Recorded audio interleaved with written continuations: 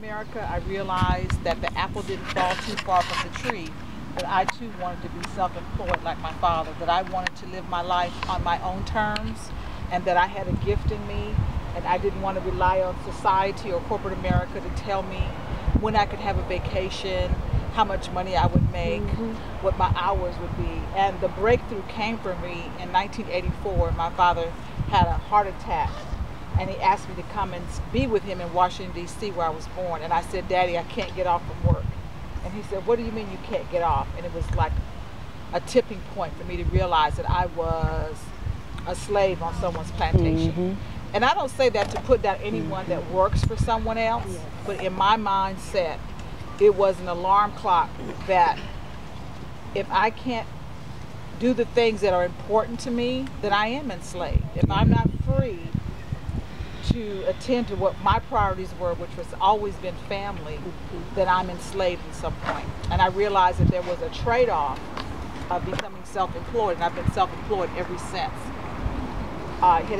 Thank you. It has been a very challenging journey, but also very rewarding.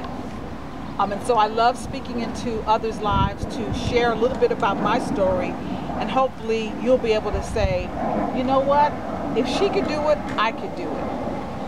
Sometimes we need someone who looks like us, who understands us, that relates to us, that gives us permission to take our lives to the next level. Is there anybody here today that wants to take their life to another level? Is there anybody saying it's got to be more? It got to be. Is anybody saying this can't be it? No, it ain't. Okay.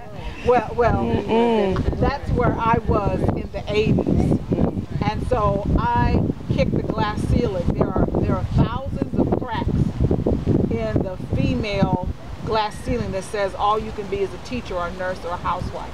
So I was one of the first to kick the glass ceiling to say I wanted to be a motivational speaker. Now that's evolved over the past few years to where I'm not just a motivational speaker, because I believe everyone must be self-motivated.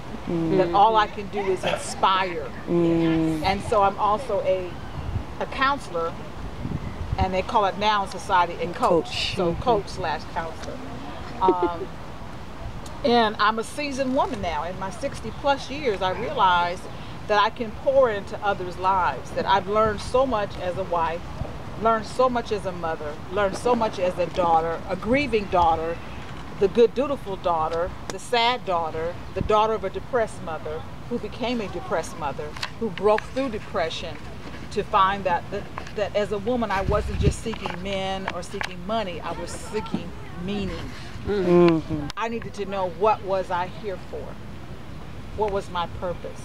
And I realized that I was a first generation of women that had the luxury to ask that question. I realized I was standing on the shoulders of women that were suppressed in so many ways. They didn't have time to go to retreats or get their nails done or belong to a book club. They didn't have that luxury. They didn't have the luxury of saying, I